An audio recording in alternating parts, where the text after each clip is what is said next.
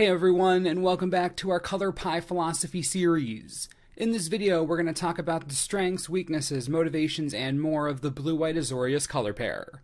Before we get into the nitty-gritty, make sure you sign up for our Modern Masters 2015 Booster Box giveaway. All you have to do is subscribe to be entered to win. Anywhere in the world, we'll ship it right to you. So be sure to click the first link in the description, and if you can, join the Professor and I at GP Vegas later this year. Now, if you've missed previous episodes of this series and you want to catch up, we've already studied both the Izzet and Golgari guilds. So be sure to check those out by clicking the links on the screen. Okay, without further ado, let's jump right in.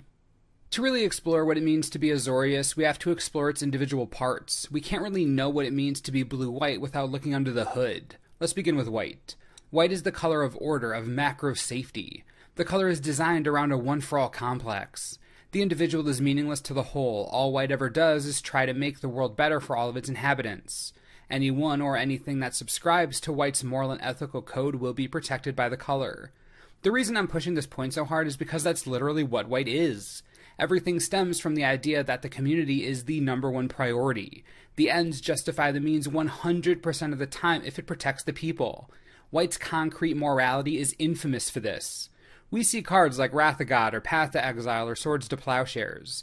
These are straightforward, powerful, ruthless spells that represent White's dedication to protecting its own. If you choose to be part of this society, you must fall in line, you must look out for the greater good, you must sacrifice your individuality for the survival of all. As far as color depth goes, white is probably the most shallow, and that isn't a bad thing. It's because the color is so stubborn, there's no room for movement. No room for internal review, growth, or change. The system that white has put into place is the system. It is the absolute best way to keep everyone alive. Because of this ironclad belief in the system, white is positive that it's better than everyone else. The color hoists itself up on a pedestal, always fighting on the side of righteousness and the ultimate good. According to white, it's never wrong. It never compromises its morals for anything, and while this insane close-mindedness may seem bad, it all comes from a place of good. White has the best of intentions. The color wants its people to prosper, be happy, live full lives. At the end of the day, here's what you need to know about white. The color values community over everything else and has spent an entirety mastering the best way to ensure the community's safety. If white is one of the more shallow colors, blue is one of the deepest. Above all else, blue desires perfection, perfection in everything, omniscience, omnipotence. The color wants it all. And because this idea is so abstract and far-reaching, it is reflected in everything that blue does. There's a level of cold detachment that comes from being blue. The goal is to manipulate, learn, push the boundaries. If there's something blue doesn't know, it has to know it no matter what. And it's that no matter what attitude that leads to the cold detachment. Blue isn't emotional. Blue doesn't cater to how you feel. Blue will do whatever it takes to gain more information, to fill in the blanks of the multiverse. To accomplish this goal, blue doesn't have time to care about the individual, or rules, or accepted beliefs. Blue lays out a strategy to learn what it wants to know, then learns it, case closed. Now, while blue will most of the time prepare, strategize, and put forth a plan, it doesn't always. At the heart of blue is a quiet desperation for knowledge. This frantic search for truth and information. This hunger that is never-ending. You see this expressed in Ludefix, the desperate need to gain knowledge at the expense of a part of yourself.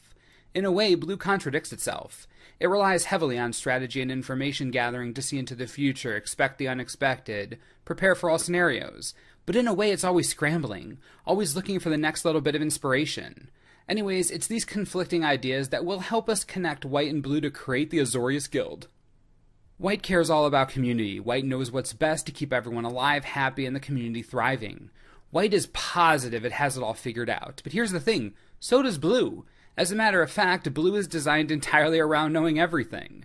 And this is our way in on the surface. White and blue get along really well because they both have so much information, experience, and knowledge. They're like parents and everyone else, children. White and blue have learned through research and experience how to run society correctly. So when we talk about how these allied colors come together, this sharing of mutual elitism is a good place to start, as ironic as that statement is. And this is why we see the Azorius Senate, the ruling class of Ravnica. This is why we see oppression in blue-white cards. When you take two colors that know they're right about everything and put them together, what did you think you were going to get? It's oppression born from good intentions, and that's where white and blue meet on a deeper level. Both of these colors want what's best for society. White wants the community to thrive, be strong, live forever. Blue also wants that. It wants to help gain knowledge and information to help the world, to help civilization conquer the unknown. And while the core beliefs of each color may differ, they both arrive at the same overarching idea: we know better than everyone else. Blue-white tends to govern everything it touches because the color combination represents the pinnacle of strategic thought. To see this color pair played out in the world, merely look at Ravnica. Blue and white are both colors with a lot of experience in strategy and planning. Imagine putting the experience of white and the sheer intellect of blue together. Yeah, that's how we get here. That's why the Azorius Synod is so powerful. The laws that come out of it are so complicated that no one else could possibly understand what they mean besides the Azorius. Remember when you were younger and your parents used to tell you, "I'll explain when you're older"? This is just like that, except you never get smart enough to hear the explanation.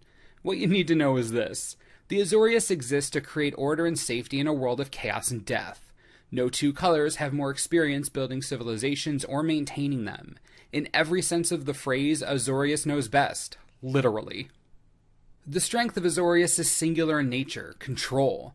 There is no better control color combination in Magic than blue-white. Blue helps keep the board clear, then white deals with whatever gets past blue. We've touched on it before, but oppression is the name of the game. When you're against a blue-white player, you should get the feeling that they're trying to dictate the pace of the game. They're trying to get you to play the game the way they want you to. They get to say yes or no, they get to remove your creatures or let them live. When you play against blue-white, you shouldn't feel good. You should feel like you're being taken for a ride, but you have no idea where you're going and you aren't allowed any input. This is why you need to destroy blue-white quickly, because if the game goes too long, you'll lose the little control you had to begin with.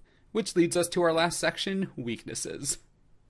Blue-white is slow, incredibly slow, clumsily slow. Obviously there are exceptions to this, but in the grand scheme of color pairs, blue-white is among the slowest, and here's why.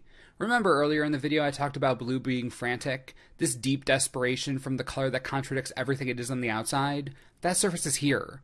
White and blue get along on a macro level. They both want the best for society. The problem? They don't get to that conclusion the same way.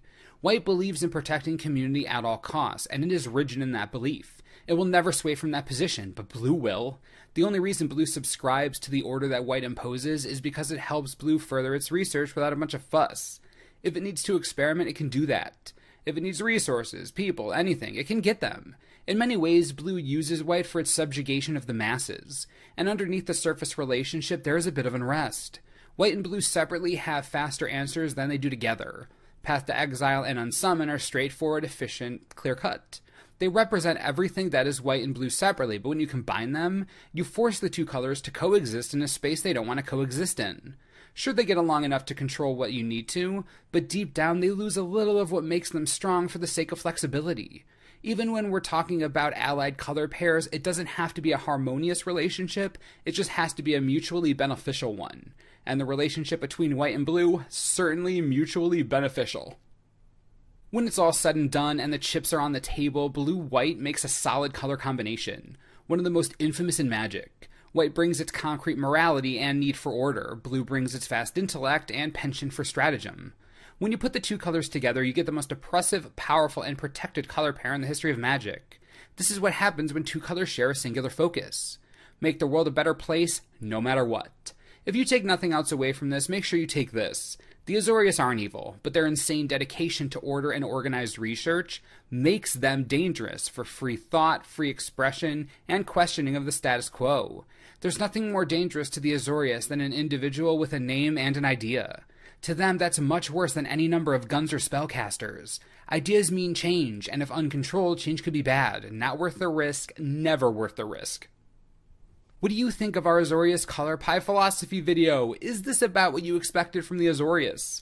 Do you think of them any different now? Maybe understand a bit where they're coming from? The guild is annoying to most people, sure, but you gotta see where they're coming from a little bit, right? Sometimes protecting the greater good is important. Anywho, be sure to let me know what you think in the comments, and if you enjoy this series, be sure to leave which guild you'd like us to cover next down below. Just a reminder, we've already covered Izzet and Golgari, so whatever is left, have at it. As always, thanks for watching, and we'll see you next time. This video is brought to you in part by TCGplayer.com. The Aether Revolt Pro Tour just happened and cards are more expensive than ever. Lucky for you, box prices are lower than ever. $89 will get you a sealed box of Aether Revolt delivered right to your door this very second. All you have to do is click the link on your screen and boom, cheap cards from reliable stores. Sounds good to me. Enjoy.